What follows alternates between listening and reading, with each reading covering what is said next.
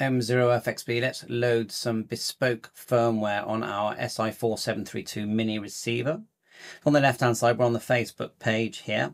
If you scroll down, and you can see that Abdullah has posted a new file, ATS Mini version 1.08. So let's load it and then you'll get an idea how to do it. Now I've already done it, so I'm going to go over it again with you. So the first thing you do is download the tool, which is this tool here.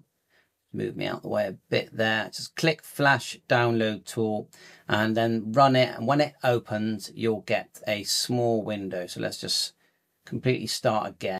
Now I have created a folder here where I'm putting in the files that I want.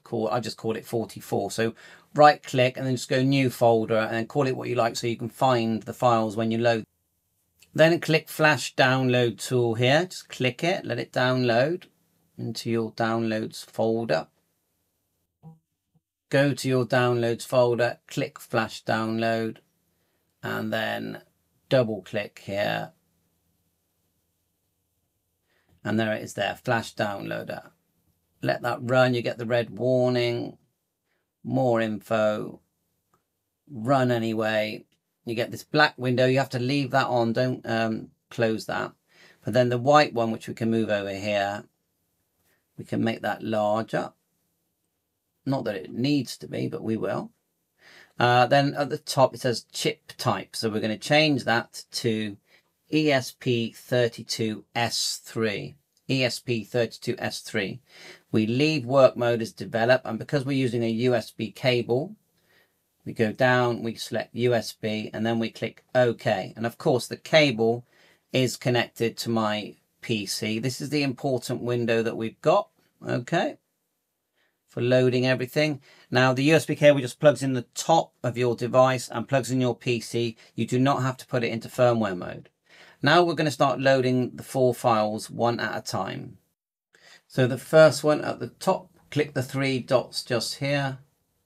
Go to where you saved those files. So remember, mine are in the folder called 44, so desktop 44. And the one at the top is the bootloader one. So go look for the one that says bootloader, double click, and then tick it here. And then in this red box, put 0, not 0, times 0. Okay, then next 3 dots. You want to put the one that's called, get it right, I don't want to get it wrong, partition, double click. And then in this one, we're going to go here, we're going to go 0 times 1, 2, 3, 4 noughts. Tick the box. Then down to the next one, click the 3 dots. I'm going to go to the INO bin, not the merged. And then get the right amount of noughts in. So we go 0 times then 1, 2, 3, 4, 5 noughts. Then the next one is the merged bin. And I've got a feeling we did the noughts wrong on that one. So you're ticking. That's better. Ticking. The last one is just 1, 0 times 0. We always use zeros, okay? We never use the O. And then remember, we go right click device manager. You need to make sure you've got the right COM ports. I know we've already checked, but we'll just check it again. Up to comms, and it should be there 34 115200 baud rate as well. And to check that, you right click properties, port advance, and it was there actually, so it's the right one, so that's fine, no problem with that. Close that. So then select your COM port here, 34. Make sure you've got all the ticks done. Make sure, double check you've got all these in the right order. And then just go start. And then that should just go in. It goes quiet. You get the green band.